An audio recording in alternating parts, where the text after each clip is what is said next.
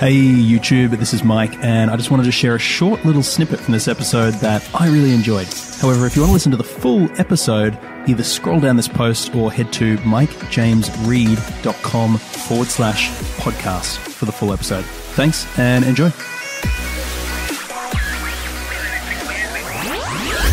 But I've also done so much personal development, so much reading and listening. Like there wouldn't be a day that goes by in the last 8 or 9 years that I haven't listened to 1 to 2 audios, meaning podcasts, whatever you want to call it, and have read probably 20 to 30 minutes of a personal development book. I don't read any fiction, nothing like that. And so I've constantly attacked my own level of, because I've just watched so many people transform themselves by doing that. And so I just thought, well, I'm not really talented. I'm amazing at sports. I'm not super smart. I mean, that type of thing. So what can I do? I can work really hard. How am I going to do that? I'm going to attack my mind, and I'm going to build my mind like a mental muscle, and I'm going to layer on it every day. And I have, and now that's started compounding and sort of led to the life that I've got. So yeah, it was a long answer, but I think it's, explanatory.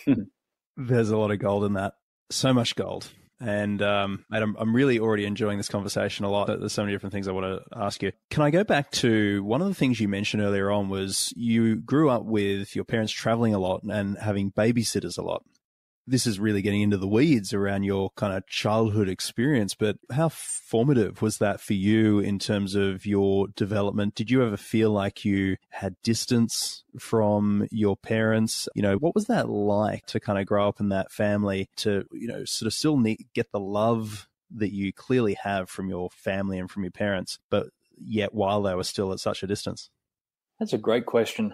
I've never actually been asked that before. So I think my parents were traveling a lot during the 90s. And I think, I've asked my dad in hindsight and mum about, I don't think they would have liked to have traveled that much. So we're trying to establish a business around the world. And I think in hindsight, they wish they had spent more time in Australia rather than traveling. And I mean, I was pretty young at the time, 86, and they were traveling until I was about 10 or 12 a lot. And then they sort of tapered down in the late 90s and really stopped traveling as of the late 90s. And so I think, I had a lot of babysitters growing up. So I met definitely a few characters and, that type of thing. But we had a full-time babysitter who lived in and looked after us all. I think in terms of development, it's a tough one because you're seeing your parents also sacrificing and traveling for the life that you're living. And so I was always grateful and appreciative of that even before I knew what gratitude was. I mean, we got to travel with them a fair bit. Like we went to, Hawaii every year as a family and been there a number of times now, probably up near 20 times. And so they took us a lot of those trips with us. My school teachers used to absolutely hate it because they, hated us going out of school all the time, as you can imagine. We did a little bit of stuff with them. My brother was 6 years older than me. So I think maybe for him,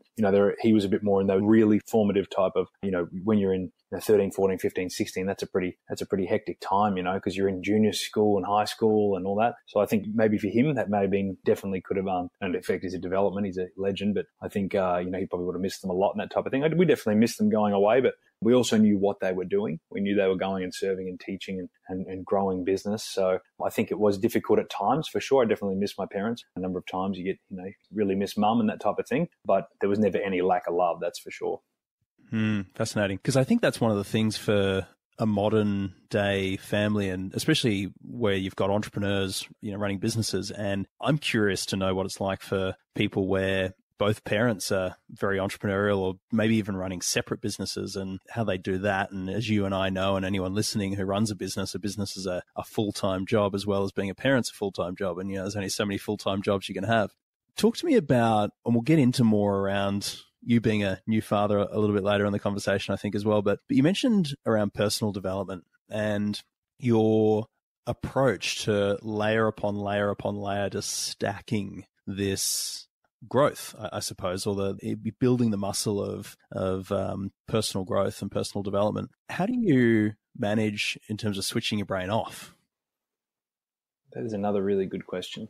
You've obviously had a lot of, it's interesting, the more questions you ask me, the more wisdom I realize you have, because that is something I have struggled with a lot. I still struggle. I would not like to pretend that I have mastery over that. I actually went on a business trip to Bali with a whole bunch of, there's probably 300 people. It was like an achievement award trip for part of our business. And everyone's there chilling in Bali at the Ritz-Carlton. And then I'm in the gym pumping it and doing my thing, running around, networking, meeting people. And I probably don't switch off that well. That's something I've also got I've got a high sort of temperament. I find readings, that settles me a lot. I think meditation I've done sporadically. I always know that I need to do more of that. I do CrossFit, which I've done with you before. And so that high intensity exercise tends to level me out a fair bit, which some people would argue, well, it doesn't. It drives your adrenals and blah, blah, blah. But don't worry about their opinion. I love it. Don't worry about those hippies. Don't worry about my Pilates friends. They're all right. I should do more of that too. But it's so funny you mentioned that around CrossFit and burning out the adrenals, because have you ever come across Ayurvedic principles of health? No, I haven't.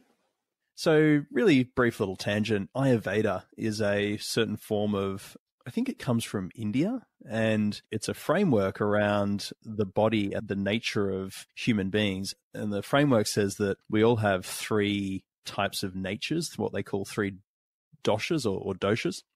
And it's either Pitta, Kapha, and Vata. And each of those means something. And the idea is that if you look at a person from a distance, you can tell by their skin, their hair, their complexion, the frame of their body, the muscle tone, all these kind of things. It's relatively easy to identify what dosha they are. And when you know what dosha they are, you know they're a certain nature. They're maybe high tempo, or they're up in the clouds, or they're, really slow, and whatever it may be. And you can then balance that against their doshas by, lifestyle decisions and, do yoga as opposed to CrossFit. And anyway, short of it is, I'm Pitta. Pitta means that you're like fiery, type A, intense. And I would imagine you and I are probably quite similar. And CrossFit is a very fiery, intense activity. And probably like me, I'm drawn to it because of the fire. I want to throw myself into the fire, but that's not necessarily balancing my nature in a way that brings me back to a place of center. So it's this real dichotomy of, I'm really drawn to something like that because I like putting myself into intense, fiery situations, but it's the very thing that actually probably, kind of burns out the adrenals and does all sorts of other things. It doesn't provide balance. Yes, that's right. That's really interesting. I'm going to have to look into that. That's fascinating, because I've always found it equals and levels me out. And, I shouldn't even say just CrossFit. It's actually doing high intensity cardio, whatever that is, whatever form. I go for a run, go for 5K, something like that. Whatever I can find that it does. Meditation is very valuable. I mean, I've found that awesome. But I think sitting sometimes and just trying to relax does help. Yeah, I just find that takes the edge off me, that exercise. It just clears my mind, keeps me sharp, keeps me focused. I try to exercise every single day. I'm doing CrossFit probably 6 days a week. Harder some days, softer some days to maintain that longevity. But I train in some way every day now, which is harder, but it's also very rewarding.